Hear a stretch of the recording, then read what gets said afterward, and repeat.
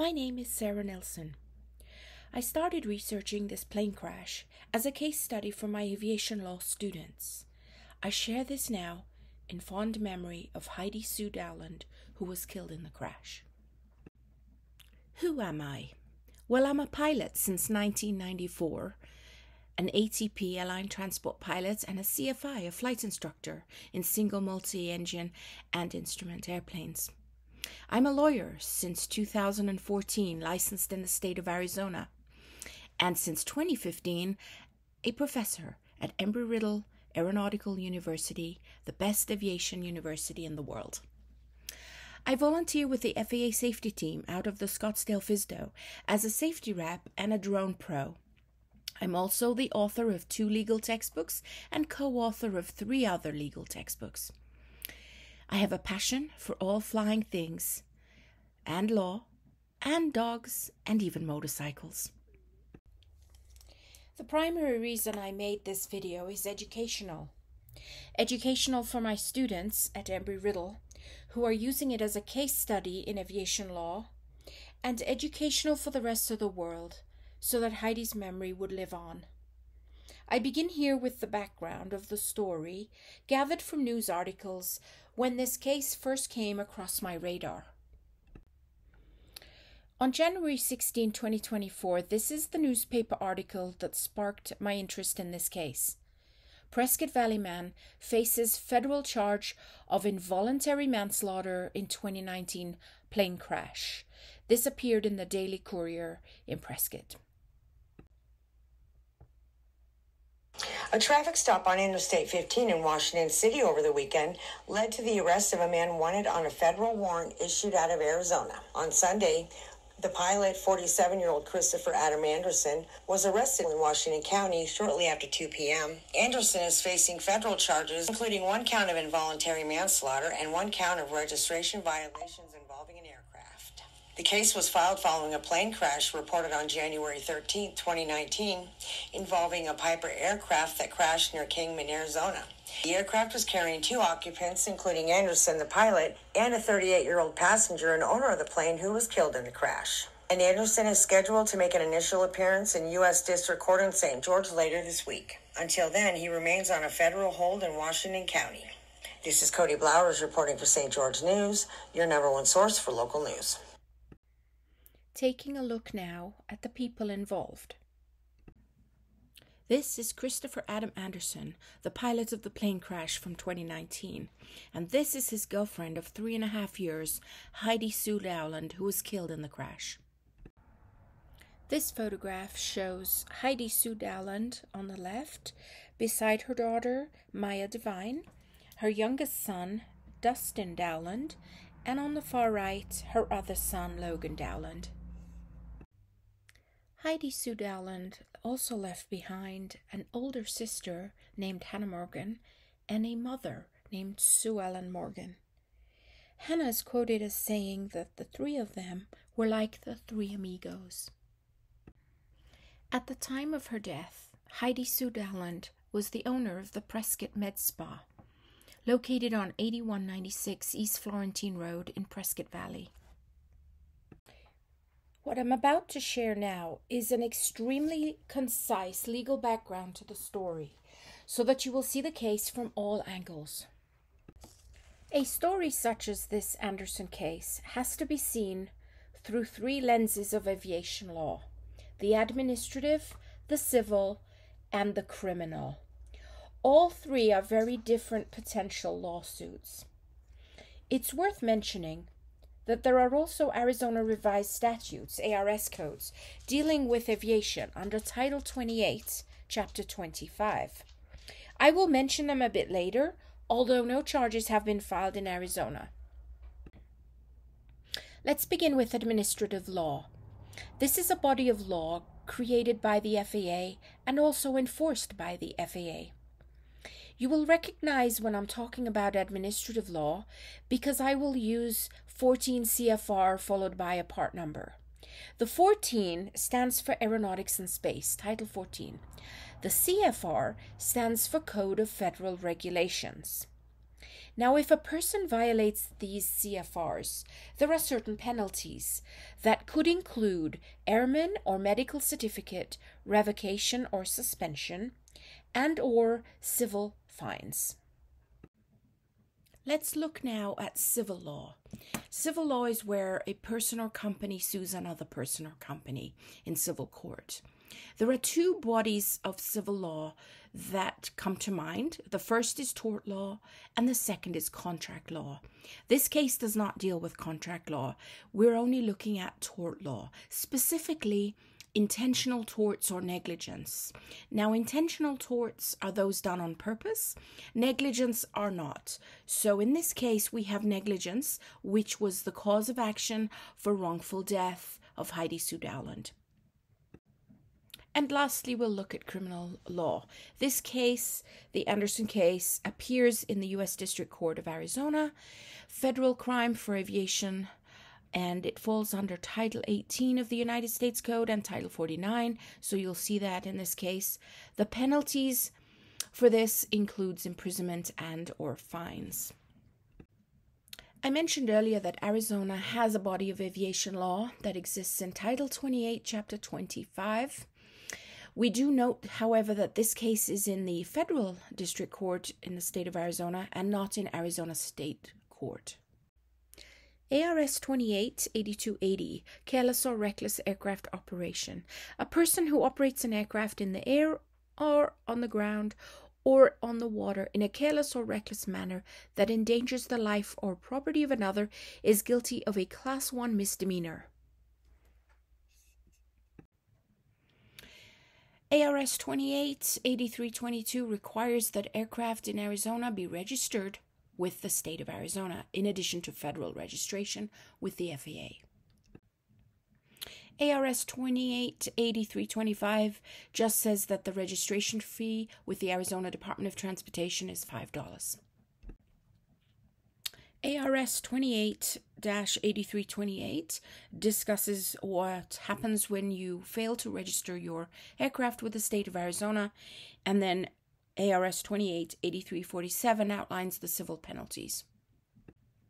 And ARS 28-8272 requires you to register your aircraft with the FAA if you are going to fly this aircraft in the state of Arizona.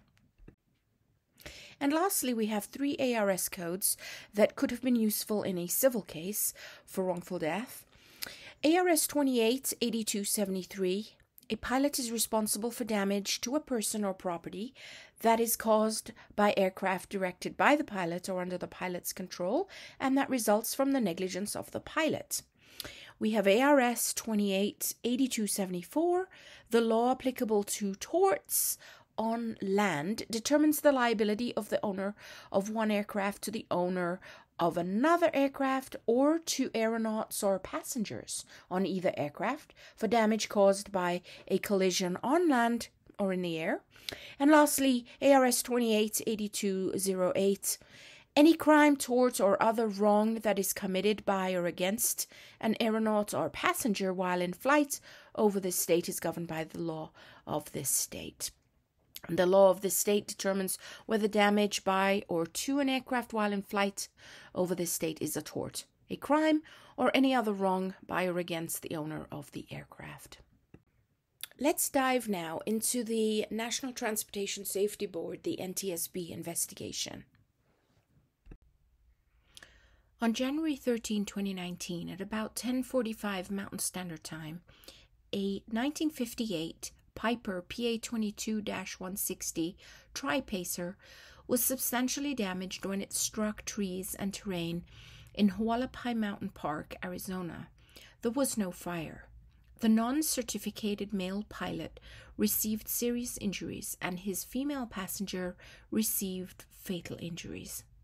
According to relatives of the passenger, the airplane departed from Kingman Airport, IGM, and was destined for Glendale Municipal Airport, GEU, about 132 miles to the southeast. The accident occurred during the U.S. government sequestration, and no NTSB, FAA, Piper, or Lycoming personnel responded to the accident site. Responding agencies included the Mojave County Sheriff's Department and Mojave County Public Works Parks Division. The wreckage was recovered later that evening by air transport and taken to their facility in Phoenix, Arizona. This map shows the locations from IGM, which is Kingman, to the site of the plane crash of the aircraft 9227 Delta, and then down in the right-hand corner, the location of Glendale Airport, GEU. The crash site was approximately 9.8 nautical miles from Kingman Airport. This aerial photo shows the location of the crash site of the aircraft 9227 Delta to the road.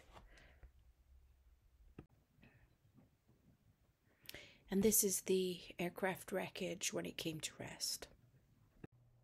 And here's more of the NTSB investigation. No fuel was recovered from the airplane. And more importantly, no fuel tank cap was found on either wing. But when a donor fuel cap was installed on the necks, they rotated smoothly and locked into place.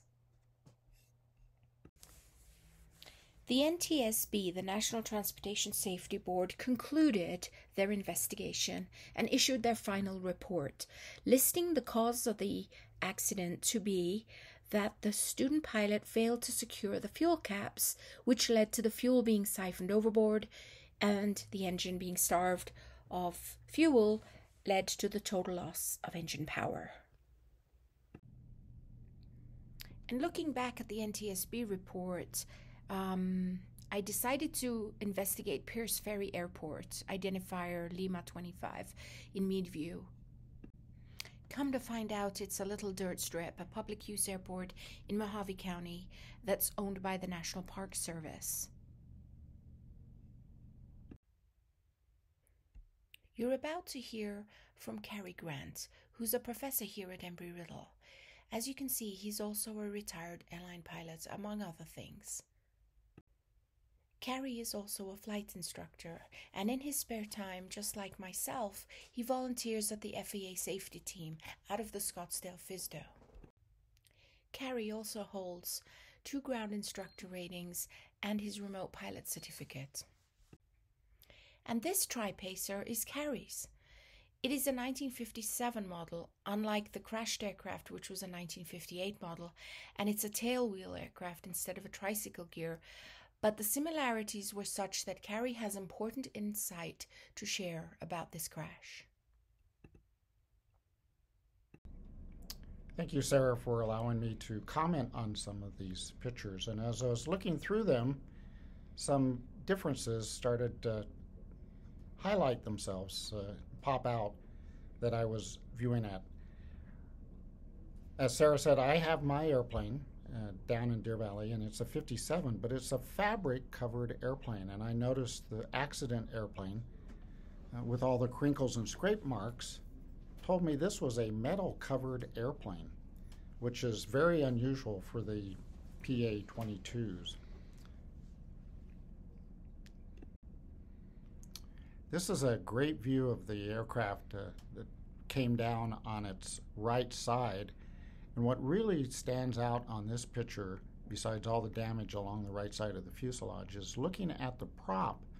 You can see the bottom prop is deformed and scraped, but not as much as you'd expect it to be if it was turning. So the fact that the top blade is undamaged and only the bottom blade is damaged, and the damage along the nose cone and the engine tells me that prop was pretty stationary at the time of impact. Left side of the airplane was relatively unscathed, whereas the right side, where it came down, took the blunt of the trauma. And this view from the head of the airplane looking back into the cockpit shows how the passenger would really have taken most of the trauma from hitting the airplane on the ground. So there's a lot of deformation there. And that's also a good view of the prop, again showing that the bottom prop has the scrape marks, whereas the top prop just escaped having any damage to it. Another indication that the engine was not turning at the time of impact. This is a good view of looking in the cockpit of both airplanes. And what you can see from this view on the right in my airplane is that the front seats are a lot lower than the seats in the accident airplanes. The seats in the accident airplane are not the original seats. They didn't have that high back to it. Looking in the cockpit on the right, you can also see into the back seat area, and that is not visible in the accident airplane. The back seat was not there, and this is a good view also of the lap belts and how they attach up at the ceiling and down to the 4-point connection system. This is looking into the passenger, well, the front seat compartment. You have to get in from the right side of the airplane, whether you're a passenger or the pilot. So the pilot has to climb in first, and the passenger follows. Good view of the seat belts and the shoulder harnesses, how they attach. One of the things I noticed is on the accident airplane with the passengers' shoulder harnesses, the left strap fastener is bent where it inserts into the metal, through the metal tab that goes into the buckle and the flap. So there was some obvious stress put on that shoulder harness, whether that was done at the time of the accident or afterwards, but you can see that it's not straight just about down at the bottom left of the corner, whereas the pilot's buckles look fairly pristine and intact. Right side of the airplane here with the front door missing in this picture. You can see it closed on my airplane on the right side.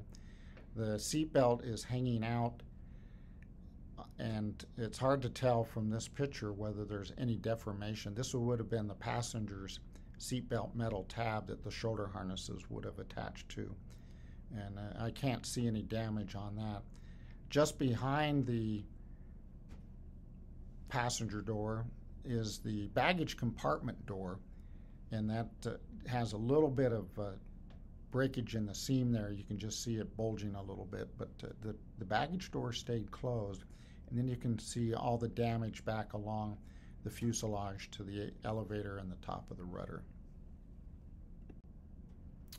Nice view here on the left side of the airplane looking into the passenger compartment in the back of the airplane, and you'll notice on the right side of my airplane the back seat is there, and on the accident airplane the back seat is not there. You can see all the way back into the baggage area. That's unusual to have the back seat missing completely. This picture takes a little bit of explaining what you're looking at. On the left side, of course, is the accident airplane. And it's a little bit confusing because what we're seeing is the rear door that the recovery team has opened all the way against the fuselage. So you can see that it should close against the opening there, and the outline of the door fits the opening in the fuselage. The gear is folded up against the door by the recovery team, and it doesn't have the tire on it. You can actually see the axle just out in front of the door, and it looks to me like the gear legs may have been fabric covered because they don't have the scrapes and the tears that the metal has.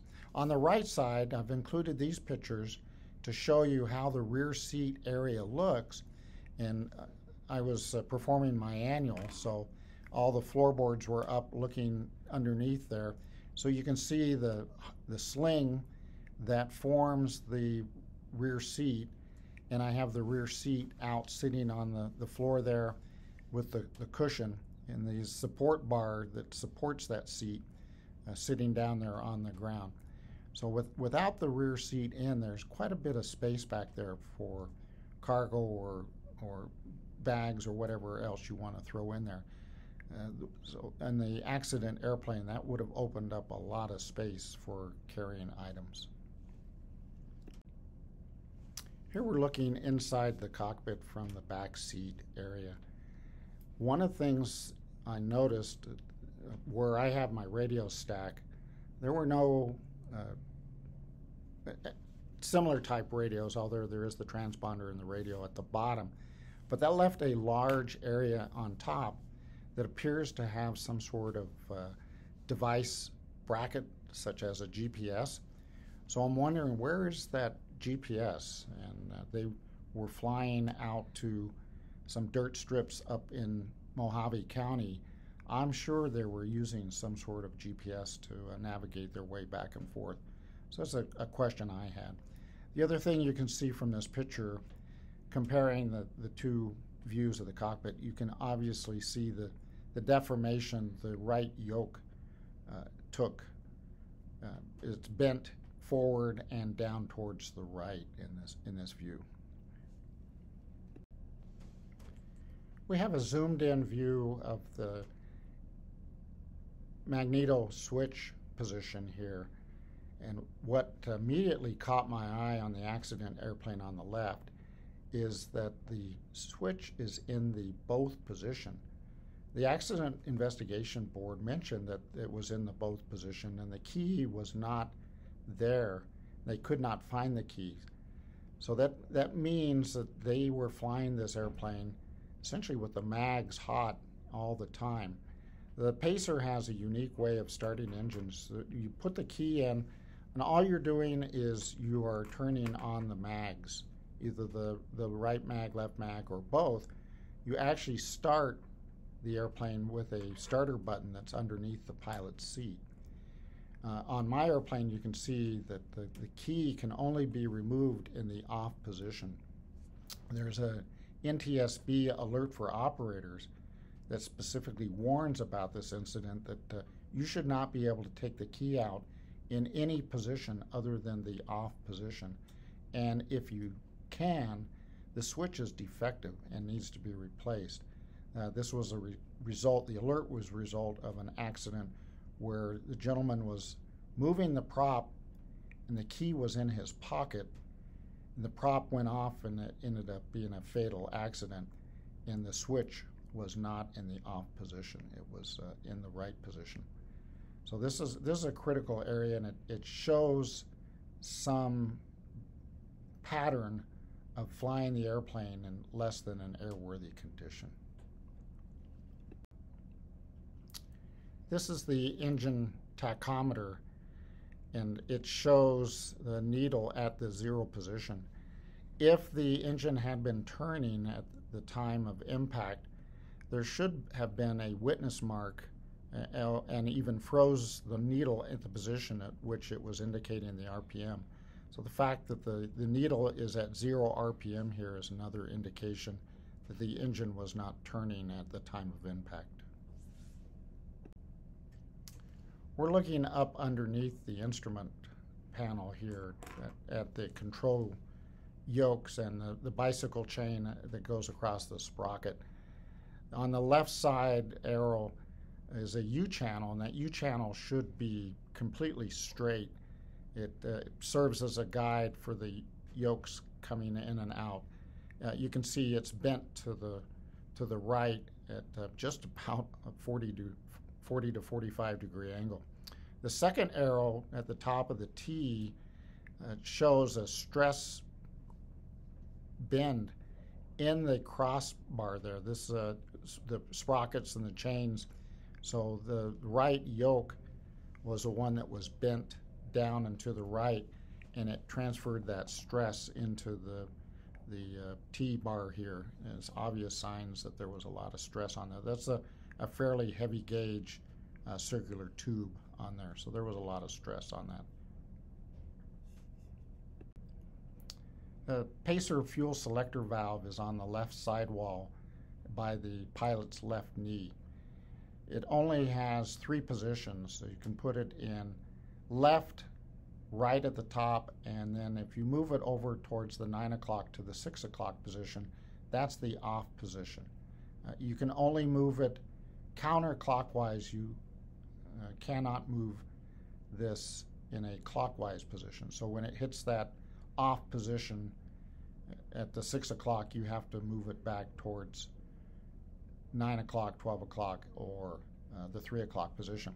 There is no both position on these pacers. There's a MAL STC that a lot of pilots will do. The seaplane version of this came with that because it adds a left door, but the stock pacer only had that 3 position, left, right, and off. So you cannot feed the engine from both tanks simultaneously. This view shows the fuel selector valve with the sidewall covering removed, and you can see the insulation underneath. And what's interesting with this view is you can see that this airplane at one time was blue, because the blue paint is still back there on that original insulation running from the fuel lines back there. Just an interesting side note. I also noticed several of the scrape marks. You could see some blue paint coming through on the outside of the fuselage, and this was just confirmation that the airplane at one time had been painted this blue, and that was a common blue for many of the tri-pacers Piper offered. The accident investigation team here has isolated the fuel selector valve from the sidewall. They've taken it out, removed the lines. You can see the plate. This is looking edge on with the handle attached to the right side, and that the handle is in the left position. It's not quite in the full detent, and they're showing the inside of the selector valve is not quite open all the way. There's supposed to be real noticeable crisp detents in each position as you move this handle. That's one of the inspection items on the annual. The board commented that this selector valve did move in all the proper positions, but that it was very stiff and difficult to move. The accident team report mentions that the flaps were down. However, the photograph of the cockpit on the left side does not substantiate that statement. The flap handle is shown in the up, fully extended position. Pictures on my airplane on the right shows where the flap handle is in the down position. It's all the way almost to the floor, and then in the full extended position, it's up as it would be in the accident airplane on the left side. So I think that's a discrepancy in the report. And I've got the next slide will show why I think that as well, substantiating that statement. This is the left wing. The right wing is at the top of the picture there, and it was pretty well accordioned in and hard to determine anything from the damage. But on the left wing, the wing is upside down here. You can see the lift struts in the front. The arrow is pointing to the flap, which is in the down position. And the description of the wing actually says the flap was down in the overextended position.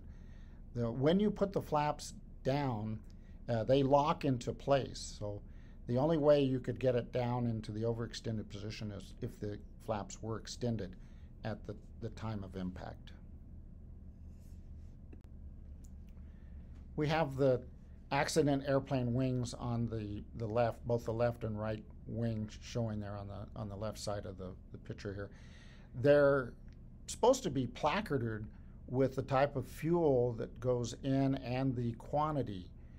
You can see that there is a placard on the left wing, but you can't read it.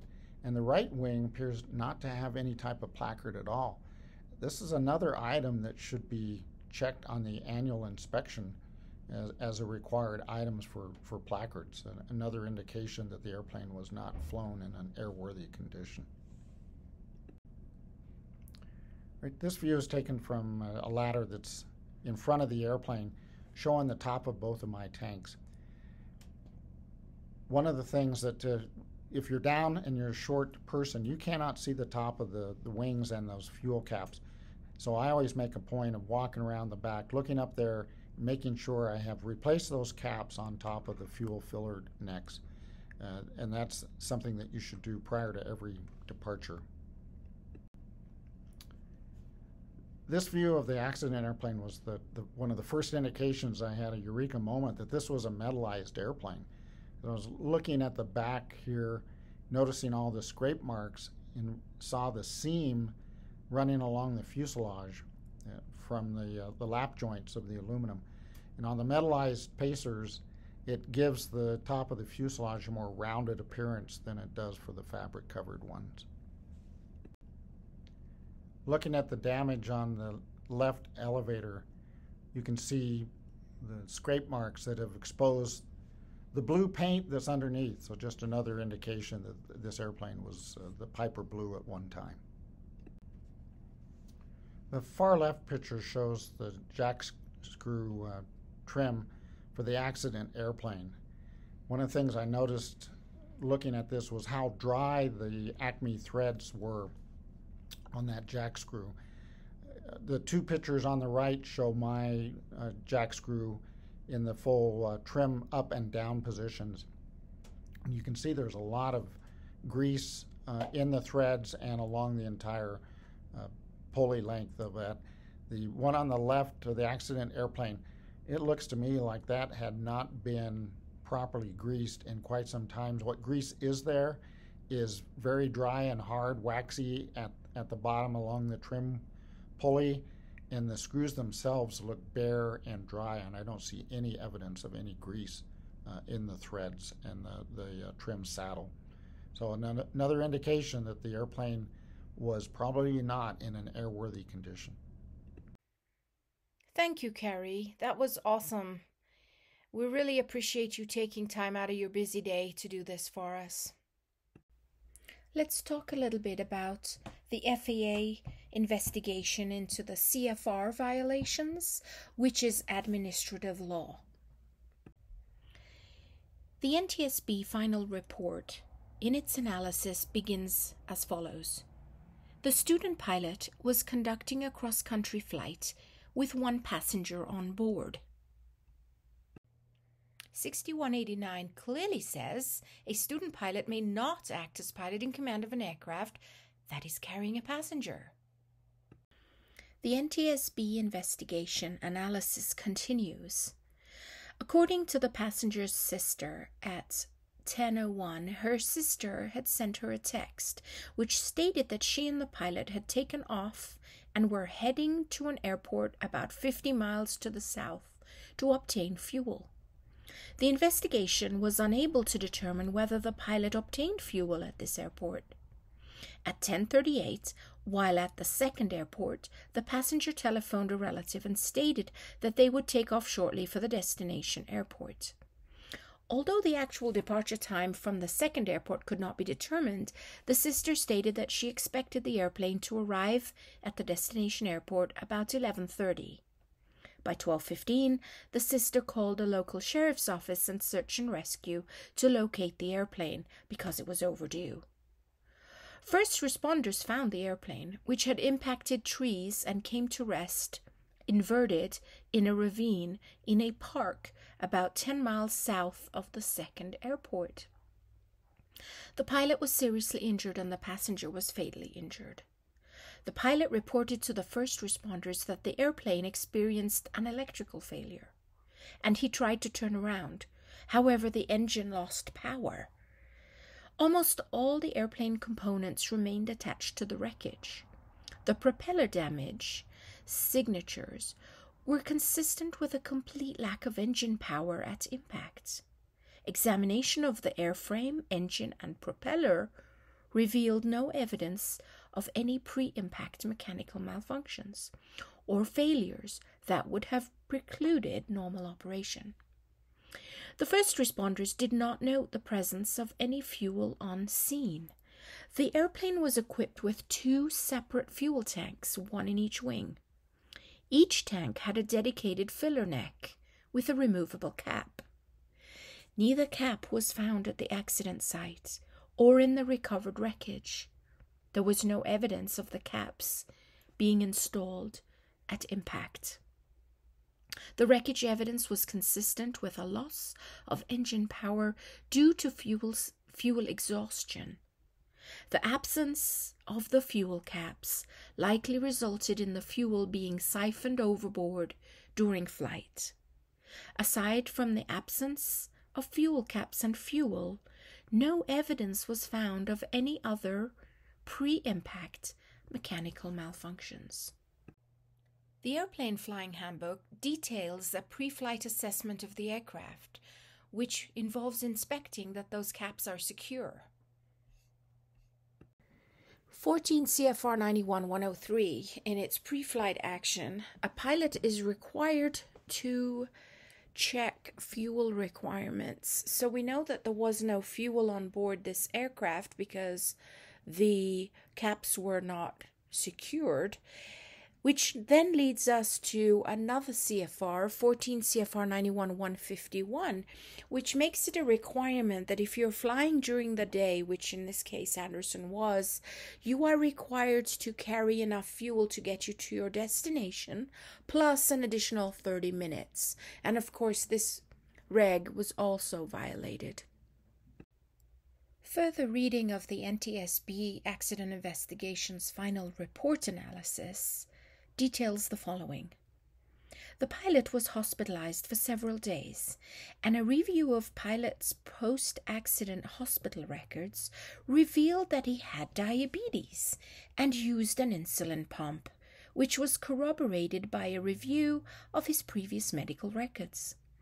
However, insufficient evidence was found to determine whether the pilot was impaired due to diabetic complications at the time of the accident.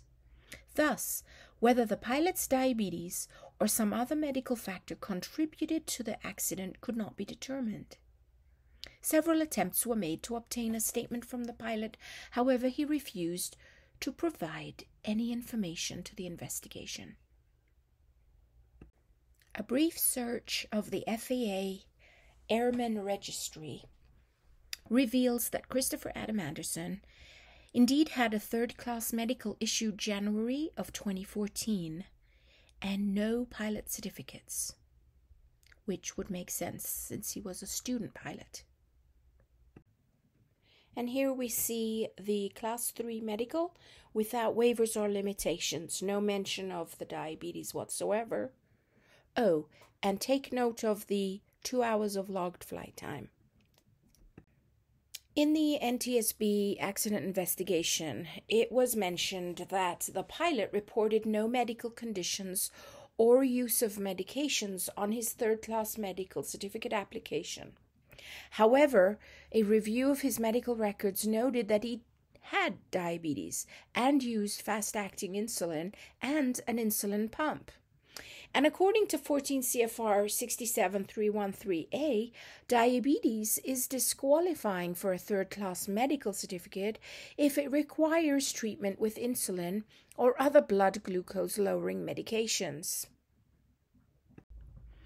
Here's a snippet from 14 CFR 67313, the General Medical Standards for a Third-Class Airman Medical Certificate, and under letter A, no established medical history or clinical diagnosis of diabetes mellitus that requires insulin or any other hypoglycemic drug for control.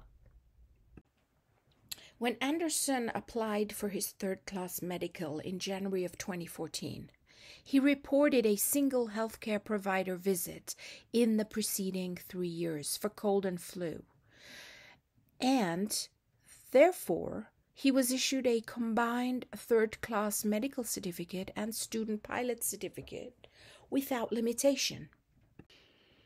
However, the NTSB Accident Investigation Report shows that contrary to the pilot's representation, the records indicated that the reason for this visit had been to establish care with a local primary doctor and endocrinologist. And at the visit, Anderson reported a diagnosis of type 1 diabetes since 2002. He even mentioned being hospitalized in 2010 for diabetes-related severe metabolic disturbance.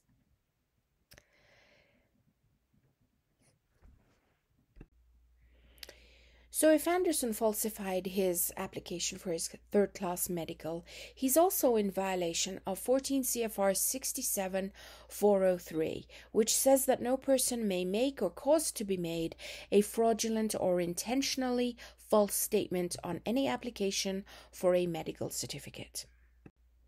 The penalty for which is suspension or revocation of all airman, ground instructor, and medical certificates and ratings held by that person.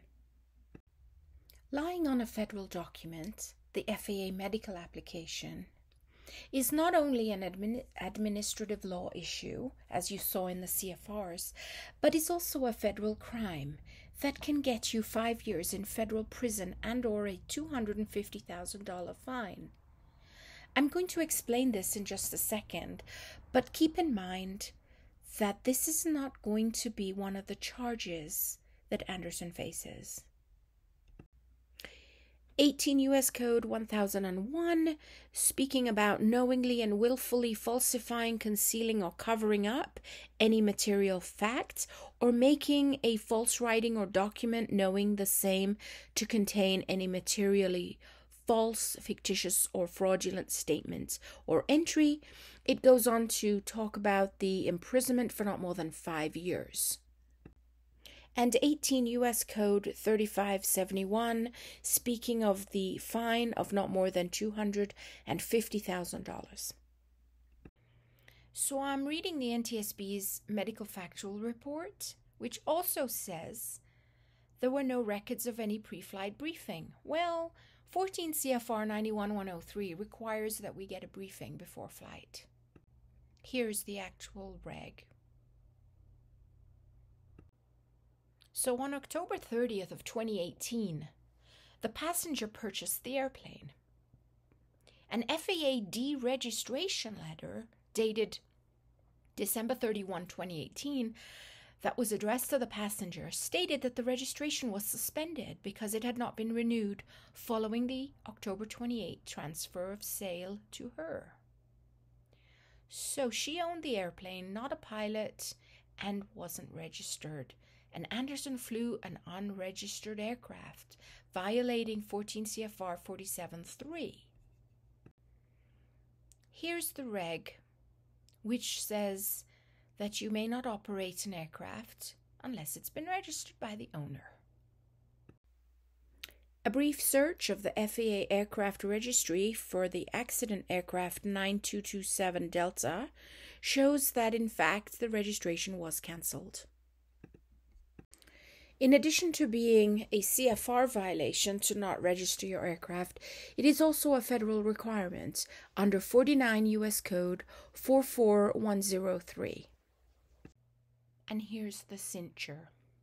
An operator of an aircraft shall make available for inspection a certificate of registration for the aircraft when requested by a U.S. government, state, or local law enforcement officer. Now, us pilots are used to this, and we commonly refer to this as a ramp check or a ramp inspection, where an FAA official or law enforcement can come up to the pilot as they're pre-flighting the airplane or after they've landed doing their post-flight and say, hey, I would like to see these documents. And you're duty-bound to show them these documents, the registration, the airworthiness, the weight and balance, and so on, as well as your pilot certificates, your medicals, your photo ID, things of that nature. So in the, I want to say 5 years, perhaps, that Anderson was flying around Arizona, not once did he get asked for these documents. Makes you wonder. Having an expired registration leads to another problem. The airworthiness certification is now considered ineffective. So without registration, the aircraft is not authorized for flight. This means that every flight after October of 2018 was with an unairworthy aircraft. The FAA sent Heidi Dowland a letter in December of 2018 telling her that she needed to register her aircraft. Now, Heidi was not a pilot, so I highly doubt she knew what to do with this, but it did give instructions on registering your aircraft.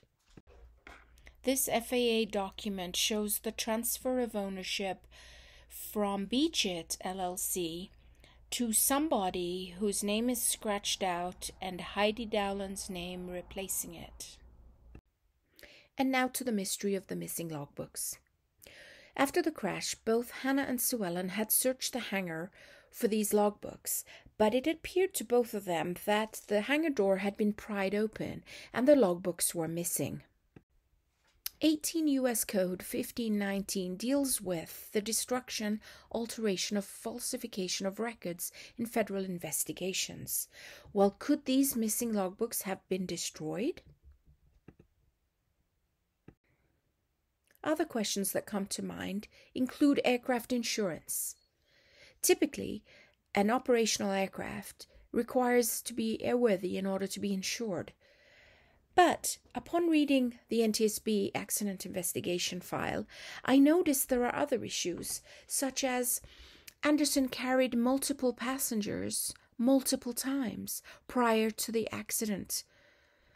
And then there's mention of adding a lawn chair to the cargo compartment and tying it down with cargo straps.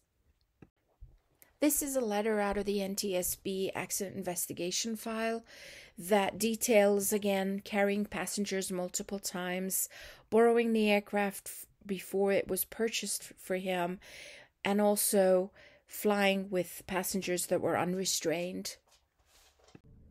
Then next up, let's talk about the documents you must have in your possession as a pilot, because yesterday when I mentioned the registration issue, I neglected to go into this detail. So in the Airplane Flying Handbook, which is the FAA's guide to pilots and people who are flight training learn from these books, they list a bunch of things that must be in the pilot's possession prior to going on a flight. So a couple of these stand out to this case.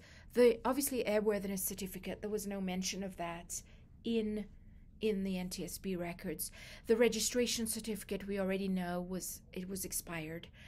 We need a radio station license if the flight's going outside the US, so this wouldn't have been needed in this instance.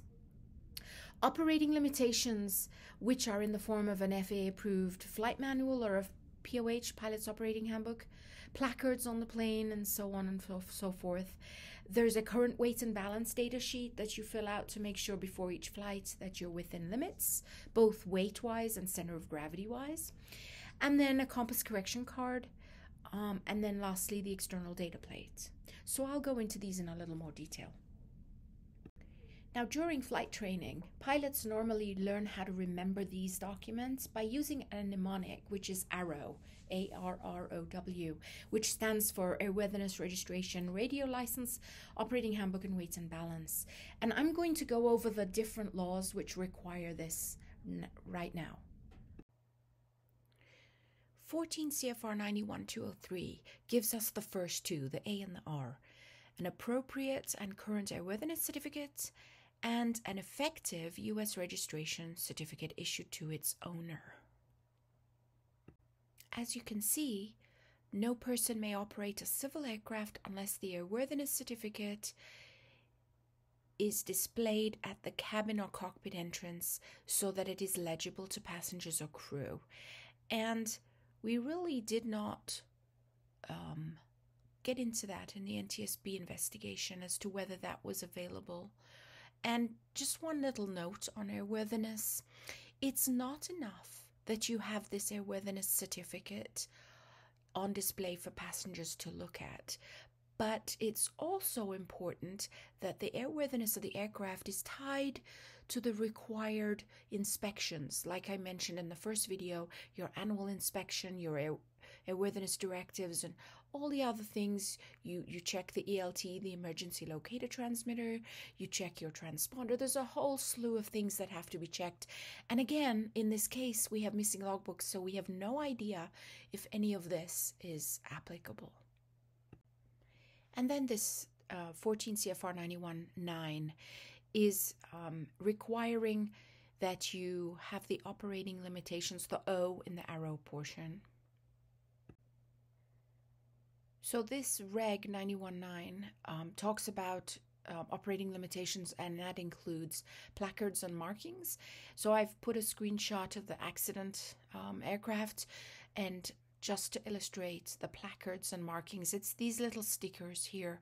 For example, drain all fuel sumps before first flight of each day, or brake, pull on, so that you know that pulling is on and pushing is off. So these are what they call placards and markings, and there's a warning label down here. You can see left of the ignition switch. In addition to all the CFR violations that I have just mentioned, the FAA also uses a catch-all, 9113. No person may operate an aircraft in a careless or reckless manner so as to endanger the life or property of another. I'd like to turn our attention next to the student pilot certificate for Christopher Anderson, especially with respect to the address on file with the FAA. In searching the address on the Yavapai County Assessor's Office, it came to my attention he was not the owner of the house. Looking at the titles for this house, for this property, I noticed 3 different owners in 2011, 2016, and 2019. First of all, Michael Timothy Henriksen. You remember the bloke from the aircraft that was sold to Heidi that later Anderson crashed in 2019. But the property was sold to him in 2011. Then he sold it in 2016.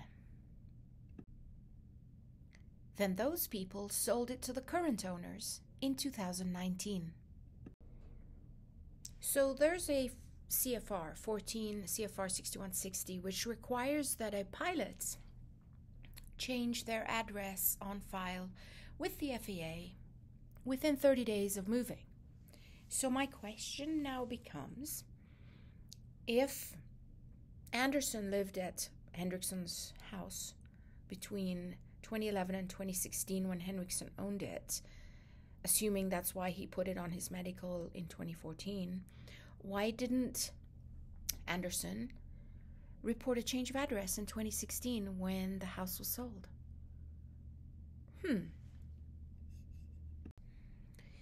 Knowing what we know now about Anderson's on the administrative law side, do we know whether the FAA attorney has filed a complaint and a summons to emergency suspend or revoke Anderson's student pilot certificate following the accident?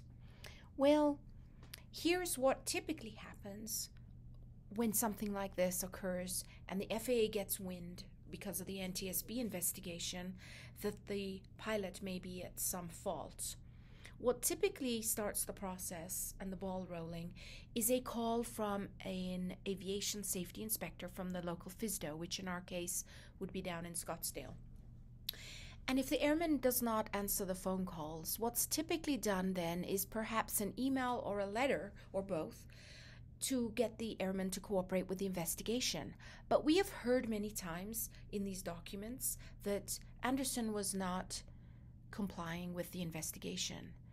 So, in normal fashion, after the aviation safety inspector decides that they can't get a hold of the airman, they will take the file up the chain to an FAA attorney on the East Coast.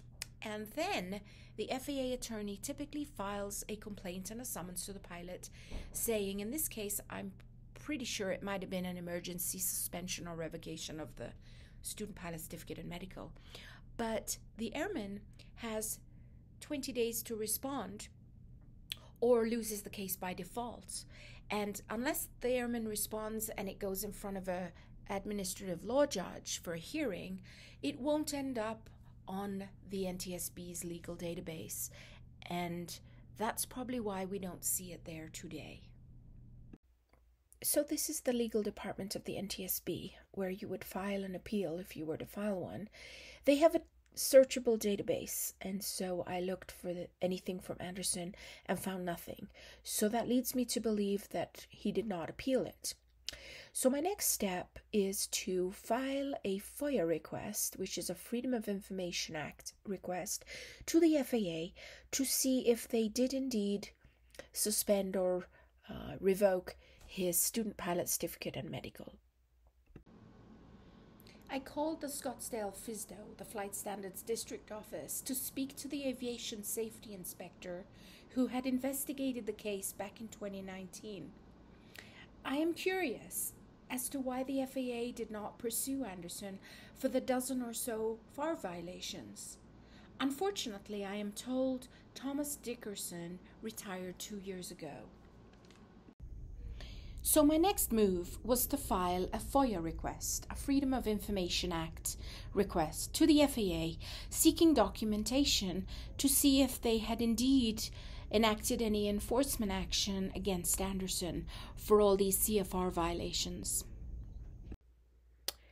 In September of this year, I received an answer to my FOIA request, and it turns out that in September of 2019, the FAA revoked Anderson's student pilot certificate and third-class medical. It seems like very small punishment because I've listed at least 11 CFR violations. And then there's the other thing. Anderson received his student pilot certificate in January of 2014. At the time, he was under 40 years old, which would have meant that his student pilot certificate and third-class medical was valid for 60 calendar months or 5 years. Meaning that it would have expired naturally on January 31st of 2019, just a few weeks after the crash, which happened on January 13. Let's shift gears now to the civil case, because if I were to be a relative of Heidi's, I would have probably tried to sue Anderson for wrongful death of my loved one. After a brief search of the clerk of the Superior Court in Yavapai County, I found a probate case from 2019 with respect to the estate of Heidi Sue Dowland. And after downloading and reading 122 pages, the conclusion was this. Recall at the beginning of the accident investigation, Heidi's older sister Hannah had mentioned how mysteriously 3 life insurance policies that were supposed to go to her 3 kids were changed into the name of Chris Adam Anderson. And so in this probate case, the family gave up their rights to sue Anderson for wrongful death in exchange for a small portion of these life insurance proceeds so the 3 kids would at least have some inheritance. Makes me very sad. You've heard me explain the administrative law side of things with the FAA. You've heard me briefly mention the civil case, which did not happen. And now we get to the last of the 3 facets of this case, the criminal side. This first document is the arrest warrant for Christopher Adam Anderson, which was sealed prior to his arrest. It lists 3 different U.S. codes, 49 U.S. Code 46506-1, 18 U.S. Code 1112, and 49 U.S. Code 46306 Bravo 7. I'm going to talk about each one individually. 49 U.S. Code 46506 subsection 1 makes criminal certain acts that occur in an aircraft, and amongst those we find manslaughter under Title 18 U.S. Code 1112. 18 U.S. Code 1112 defines manslaughter, and we're interested in the involuntary part. So involuntary means that in the commission of an unlawful act not amounting to a felony, or in the commission in an unlawful manner, or without due caution and circumspection of a lawful act which might produce death. The penalty for involuntary manslaughter is going to be imprisonment not more than 8 years, a fine, or both. And lastly, 49 U.S. Code 46306 Bravo 7, which details knowingly and willfully serving or attempting to serve in any capacity as an airman without an airman's certificate authorizing the individual to serve in that capacity. Following Anderson's arrest on January 7 of 2024 by the Washington County Sheriff's Office, he was detained at the Purgatory Correctional Facility until January 17, when he made his way back to Arizona to stand trial.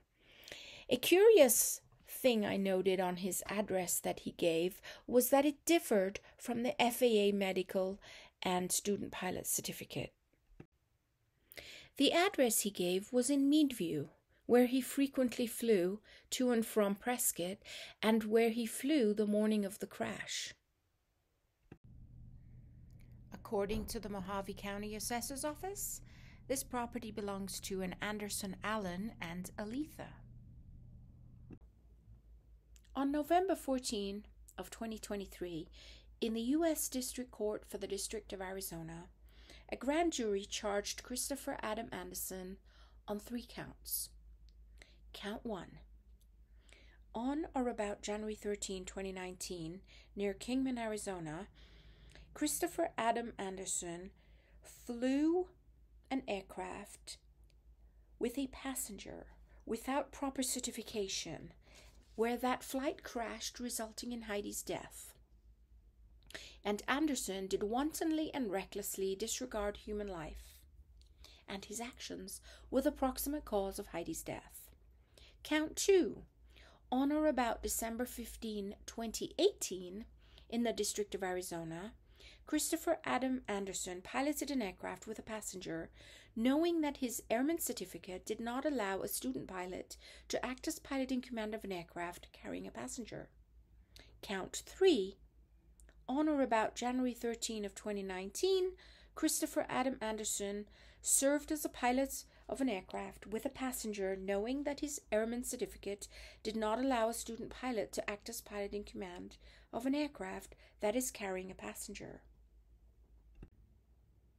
Representing the United States in this case, from the U.S. Attorney's Office in Phoenix, is Abby Broughton Marsh. This indictment was originally sealed until the arrest of Christopher Adam Anderson. Assisting Abby Broughton Marsh is Gary Restaino, another U.S. attorney. The warrant for his arrest was issued on the 15th of November 2023.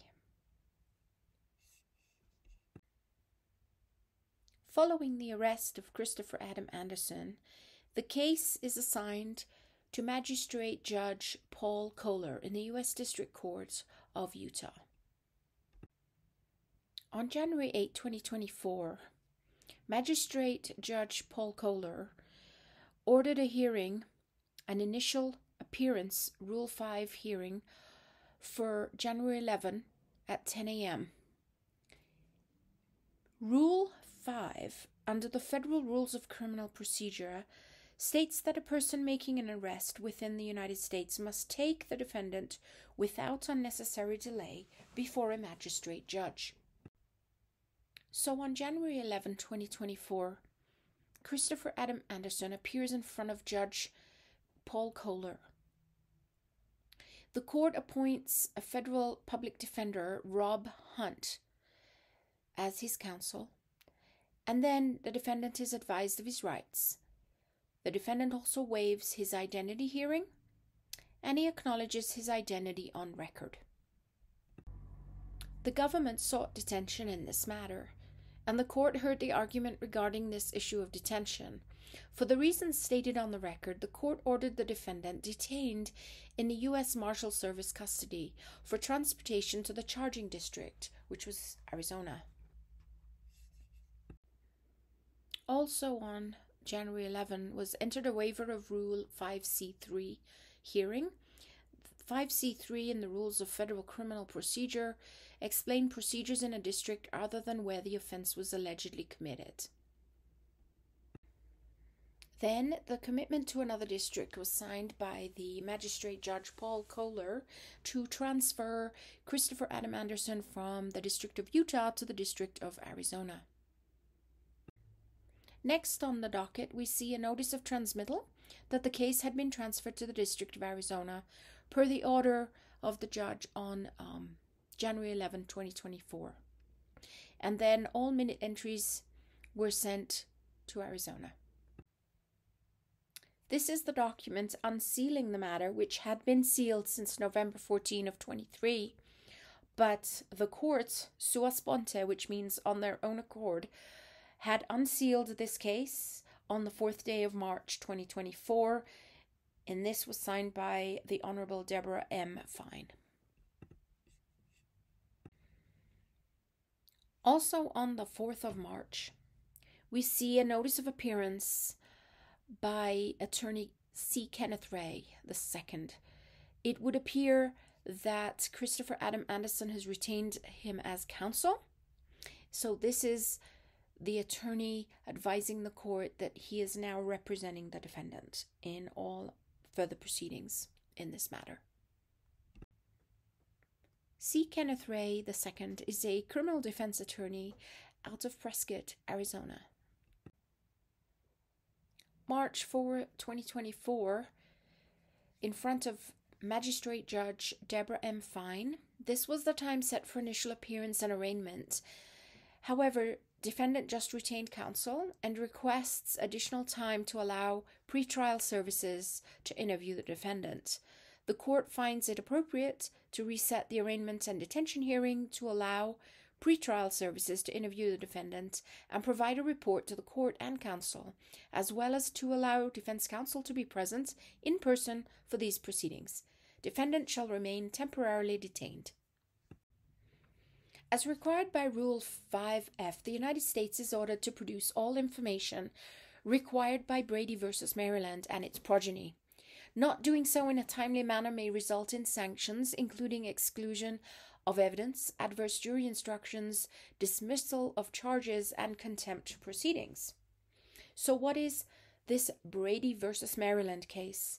It was a case where the U.S. Supreme Court addressed the issue of prosecutors suppressing evidence favorable to the accused.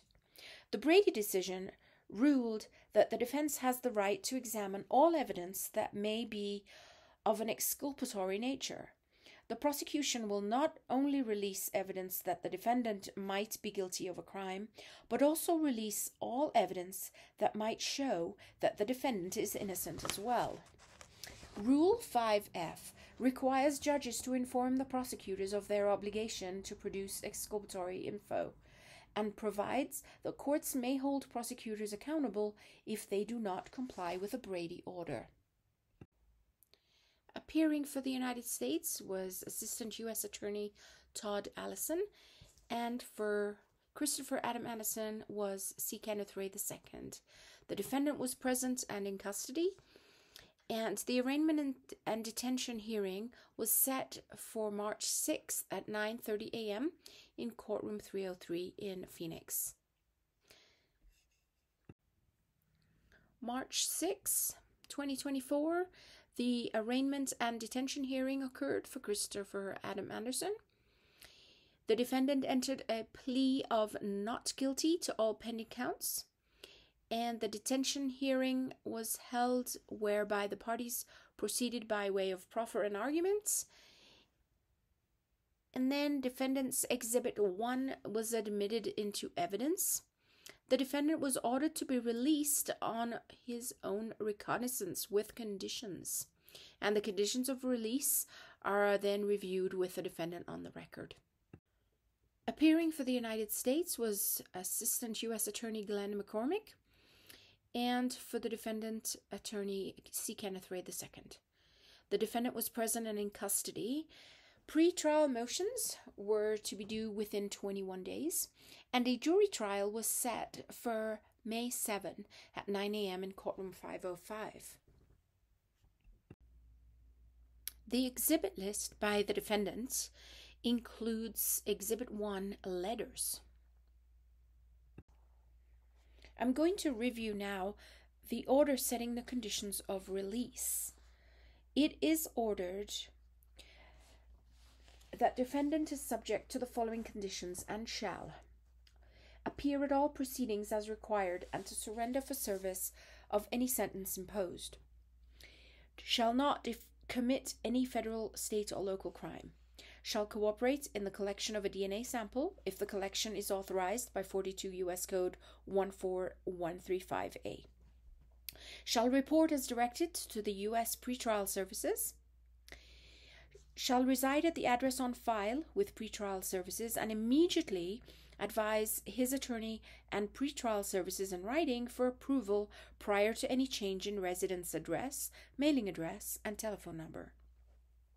Shall not travel outside of the state of Nevada unless prior court or pretrial services permission is granted to travel elsewhere, except that with at least 2 days prior notice to pretrial services, the defendant may travel directly to the prosecuting district and through all states and counties between the defendant's authorized state of residence and the prosecuting district for court purposes and lawyer conferences.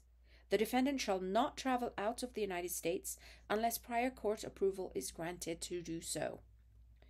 Shall avoid all direct and indirect contact with any persons who are considered alleged victims, including family, potential witnesses, co-defendants. Contact exclusively through counsel is allowed. Shall maintain weekly contact with his attorney by Friday noon of each week. Shall surrender all travel documents to pretrial services by March 11, 2024. Shall not obtain a passport or other travel documents during the pendency of these proceedings. Shall maintain or actively seek employment, combination of work, school, if physically and medically able to do so, and provide proof of such to pretrial services. Shall not operate an aircraft. Shall not possess or attempt to acquire any firearm, destructive device, or other dangerous weapon or ammunition. Shall consume no alcohol. The defendant shall participate in alcohol treatments, submit to alcohol testing, and make co-payment toward the cost of such services as directed by pretrial services. The defendant shall not obstruct or attempt to obstruct or tamper in any fashion with the efficiency and accuracy of any substance use testing or monitoring. Shall not possess or use a narcotic drug or other controlled substance unless prescribed for the defendant by a licensed medical practitioner. And lastly, shall surrender Mojave County credentials to pretrial services by March 11 or within 3 days of receipt of such. What follows in these documents is the advice of penalties and sanctions should Christopher not comply with the above. And the Honorable Deborah M. Fine signed the order releasing the defendant on March 6th of 2024. What we have here is the minute order re-exhibits as to Christopher Adam Anderson. It is hereby ordered that the exhibits marked whether or not received as evidence in the above entitled case at the time of the detention hearing, which concluded on March 6, 2024, are returned to respective counsel. Counsel are directed to retain custody of the exhibits until the case has been completely terminated, including all appeals pursuant to a local rule of Civil Procedure 79.1. On March 18 of 2024, we see the first motion to continue trial and extend the time to file pretrial motions, entered by C. Kenneth Ray II. Recall that the trial was supposed to commence on May 7th of 2024. And this motion is also to push the deadline back for the pretrial motions that should be filed with the court prior. On March 19, the Honorable John J. Tucci signed the order granting the continuance from May 7th to August 6th, and also extending the deadlines to file the pretrial motions. We have a notice regarding the passport.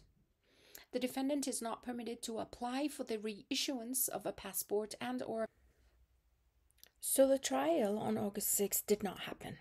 On July 2nd, the status conference was set. The respective counsels were to appear before the Honorable Judge John J. Tucci on July 15 of 24. On July 3rd, Anderson's attorney, C. Kenneth Ray, filed a motion to continue the trial and to extend the pretrial motions deadline. He wanted it extended another 90 days beyond August 6th. Also, on July 3rd, Anderson's attorney, C. Kenneth Ray, filed a motion to withdraw as counsel and to appoint counsel. Apparently, there is, and I quote, an irreparable conflict between counsel and the defendant relating to his defense, and which includes but is not limited to the inability of the defendant to meet the financial requirements of counsel's continued representation and the services of required experts. Additional reasons exist, but counsel cannot disclose pursuant to Ethics Rule 1.6. As a sidebar, under the Arizona Rules of Professional Conduct, Rule 1, Client-Lawyer Relationship, a lawyer shall not reveal information relating to the representation of a client, and there are some exceptions which do not apply here. On July 11, the Honorable John J. Tucci granted the motion to continue trial and pretrial motions. A new trial will occur on November 5th at 9 a.m., and the status conference that was originally set for July 15 was vacated. The new pretrial motions deadline is now October 7. On July 25th, we see on the docket a notice regarding a telephonic appearance of the defendant. Anderson is set to appear telephonically on August 2nd at 2:30 p.m. regarding the motion to withdraw and appoint counsel. Recall, C. Kenneth Ray is withdrawing as counsel and a new counsel needs to be appointed. On August 2nd, the Honorable Judge John J. Tucci granted the defendant's motion to withdraw, and a Criminal Justice Act CJA attorney, Federal Public Defender Diego Rodriguez, was named as Anderson's new counsel.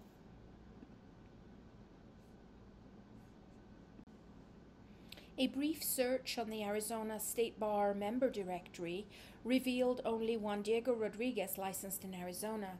I'm not sure whether this is Anderson's attorney, but that was the Diego Rodriguez I found on file. On October 7, 2024, the Honorable John J. Tucci called for a status conference for the Anderson case, amongst others, for October 21st. Also on October 7, Christopher Anderson's public defender, Diego Rodriguez, filed a motion to continue the trial for yet a third time.